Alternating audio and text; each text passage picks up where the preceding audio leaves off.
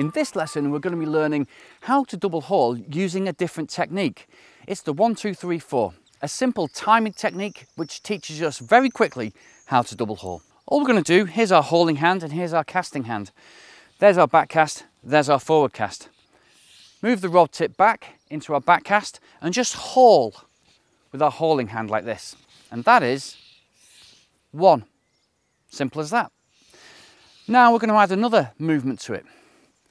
There's 1, and before the line falls on the ground, we're going to move our hauling hand up the rod here.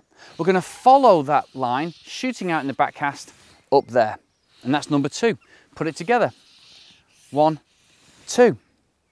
And now we're going to add the number 3. Here we are in the back cast. Our hauling hand's where we want it, right up here. We followed it up to near the stripping guide.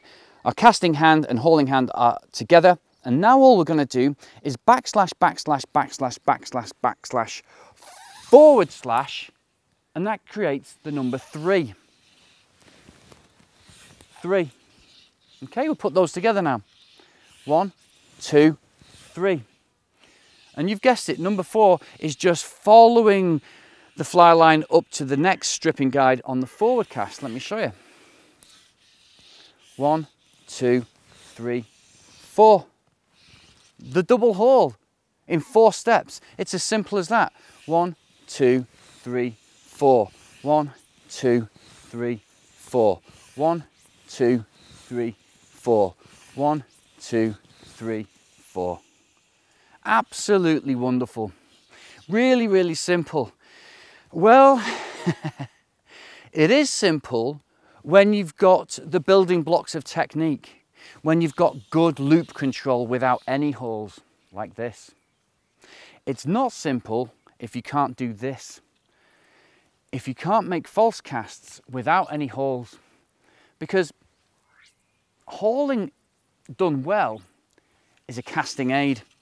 Hauling done badly covers up existing faults. And then all it'll do is magnify those faults. What do I mean? Let's say I actually hit the energy on the forward cast or the back cast too hard to begin with. Well, a haul is only going to magnify that. Why? Because hauling actually pulls the line against the rod even more so than your hand does. Like that. And what it does is it creates more load with the rod. It bends it further. And if you've got an aggressive forward cast like this, all the haul's going to do is magnify that. So the haul is only good if you've got good technique already. Don't run before you can walk. Double haul.